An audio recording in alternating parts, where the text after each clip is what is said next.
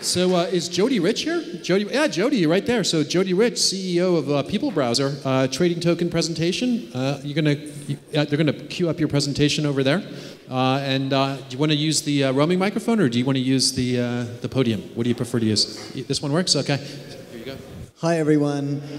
Small group, so we're actually going to have some fun, which means I'm going to get you all to participate in my presentation. I have a pocket full of euro currency, and I'm going to be asking you questions. So my first question, can you close the door at the back for me? Thanks. My first question is, what happened this week 49 years ago? And here's 10 euros to the person who can answer. This week, 49 years ago. No Googling. Are you Googling over there? He's not even listening. Okay, well, if you Google, you get the 10. In fact, I'll give you 20. In the next 5 seconds, if you can tell me what happened 49 years ago, maybe our journalists can tell us. Come on, guys. So, I was 9 years old on the 20th of July, 1969, and I watched the first man land on the moon. And it was not the man landing on the moon that gave me goosebumps. It was the feeling around me that every human that I spoke to on that day actually wanted that man to succeed. And what I have spent my life thinking about is, how do we build collaboration tools that make humans more generous? And so what I'm going to be talking to you about now is Crypto.Kred. Crypto.Kred is a platform that creates human engagement. We have, and that's me, if we can go to the next one. Johan, can we go to the next tab? Our core technology at People Browser has been a very deep social network platform that creates social networks for big governments and institutions. And about 4 years ago, we started working with Ripple, Stellar, and Ethereum. And we have now built currency into our social network. Johan, can you go to the next tab for me? And I'm going to tell you how it works in a moment, but this is my little coin collection. There's a face of me on that one. There's me being a starship commander going to the stars in the next. Warren Whitlock over there. I have created personal coins that as I give those coins away to people, we actually create network. And our platform allows any brand or any person to create their own network out of their coin on their own domain. Johan, can we have the next slide, thanks? The next thing. So this is live. For any of you who want to, go to Crypto.Kred. You can sign up to be one of the first early adopters. It's a ERC20 currency and an ERC721 collectible, so it's both a fungible and non-fungible product. And anyone can add their own video assets to their coin, and as they give the coin away, that coin gathers connections and conversations. And that's really cool. It means that the coin actually is the kernel of the network. Because the problem we've been trying to solve is, if we want to create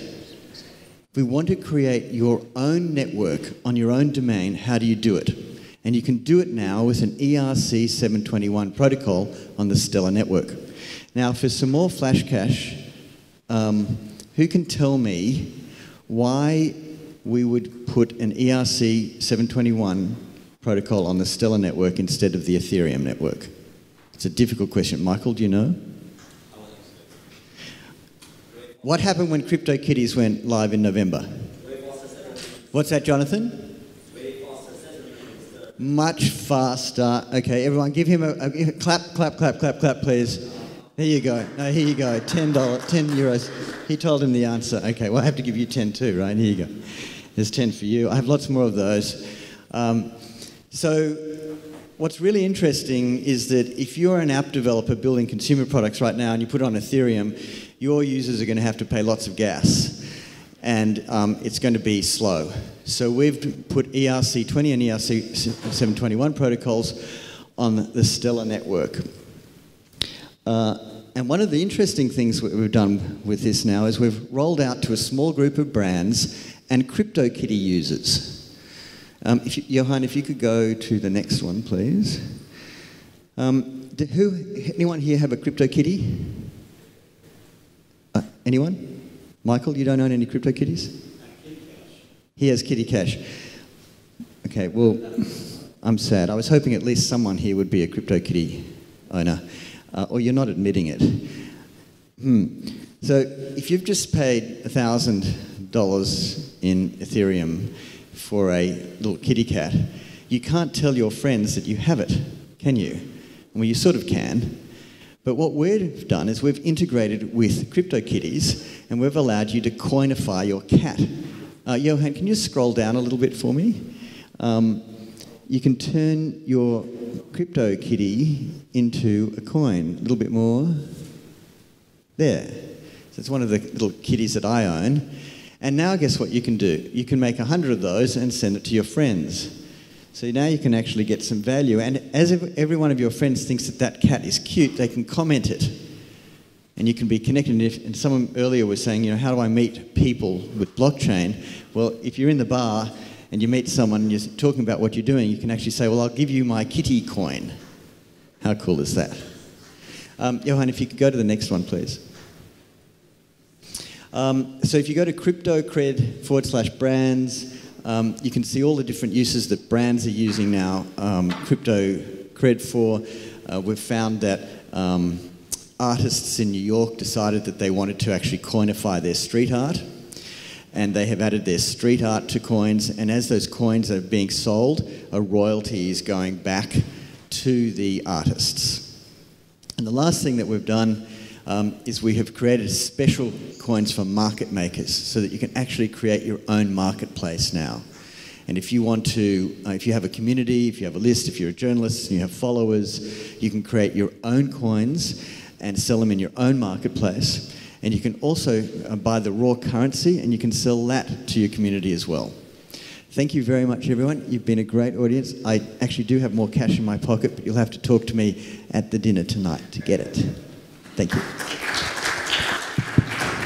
All right, great. Any questions? Questions for him? Yep. Bring the microphone over. Let me just squeeze by you here. The royalty for creators, artists, how much is it?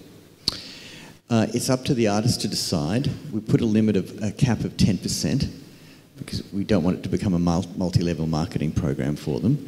But the idea is that if you've created some art and you put it on a coin and I buy it, and then this gentleman, what's your name? Bob buys it. Then when Bob buys it from me, you, the artist, makes money again on that coin as a royalty. Okay, so as an artist, I pocket 10% and you take 90%. No. No. No, the person who's selling it sells it for whatever, right. And the buyer pays a premium of 10%. The royalty is disclosed as another line item on the transaction. Thank you. Pleasure. All right, great. Anybody else? Thank you very much. Another question in the back here. Oh. Hi.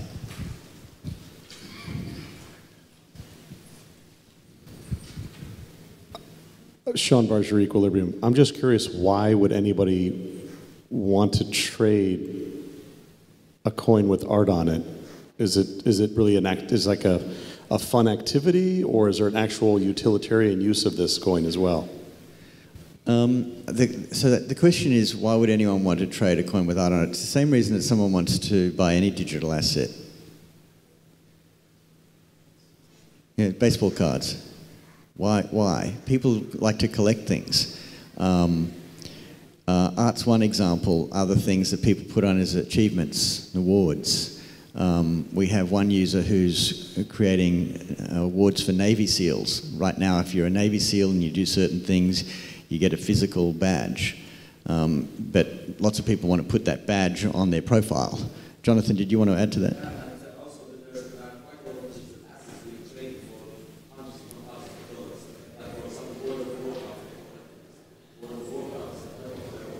Right, that's on the game though, so it's something you can actually use as well. There's an actual functional use of it.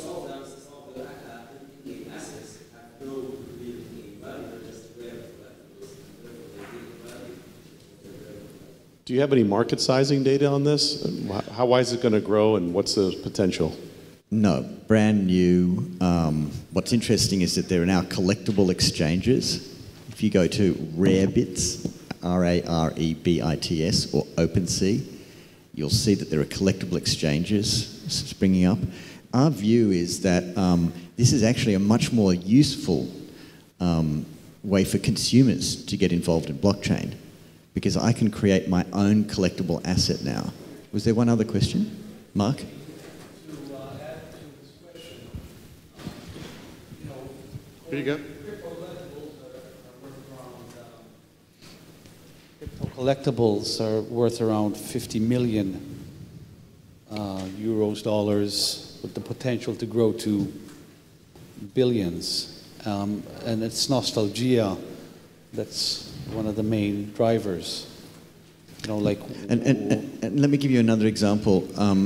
We've been in social media for 10 years, and one of the main reasons why people go on Facebook or LinkedIn is because they want likes. You wake up in the morning, you've got 10 likes.